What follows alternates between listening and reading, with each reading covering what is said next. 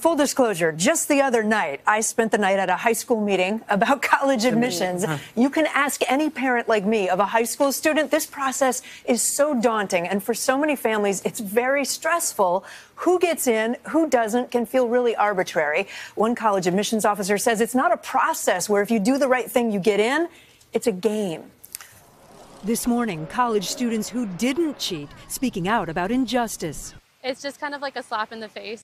The first lawsuits filed say the system is rigged after a week filled with allegations of the unbelievable things parents did to try and get their kids into elite schools. One father micromanaging an image of his son pretending to play water polo to get him recruited as an athlete, allegedly asking a graphic designer any chance to put him in a setting that looks like an outdoor polo pool.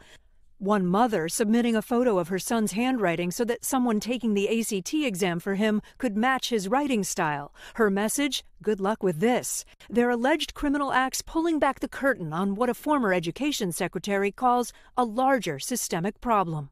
There are significant advantages for wealthy students and well-connected students in the college admissions process. There are plenty of legal ways for well-off families to stack the deck. 25% of families are hiring private college consultants. Nat Smittable is one of them. He used to be an admissions officer at New York University. He says consultants are just the beginning. Access to tutoring, access to mentoring, access to internships, access to decision-making and guidance that students without wealth wouldn't have access to. Consultant Sarah Harbison used to be Associate Dean of Admissions at the University of Pennsylvania. This is not a fair process.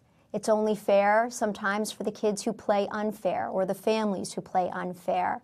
The average college acceptance rate in the U.S. is 65%. Harvard, the most competitive, had a 4.6% acceptance rate for the class of 2022.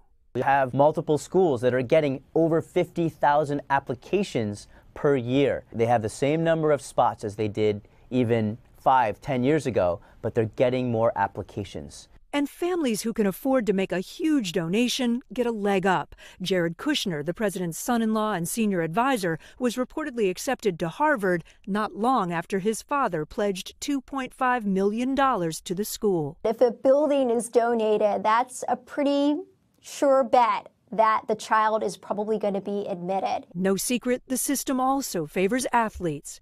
They want winning teams because it builds great school spirit on campus. It helps alumni feel more engaged, and sometimes alumni are more willing to give a bigger donation.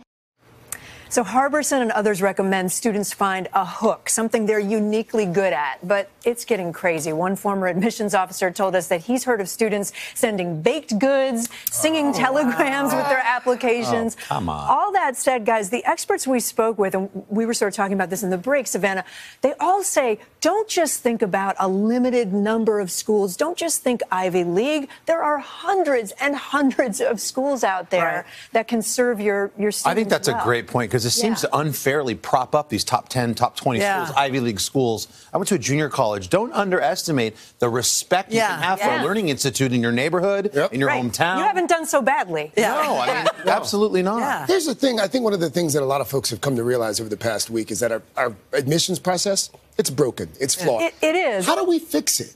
Good question. I asked that of the experts, and there's kind of differing opinions. Some said transparency. We talked to the president of Hunter College on Friday, who said we're going to be more transparent about who we accept and why we accept them, and that will help parents navigate. But then it's also a business. The more selective the college is, the more prestigious, the higher the tuition they can charge. And so unless our whole system were to change and become all public. But you reported on this, and you're in the middle of it, because in real life you have. So what's your one takeaway for a parent watching with a junior in high school? The thing that I just said is what I'm trying to tell my son, which is there are a lot of options out there. Right. You know, That's you're not necessarily going to go to the top.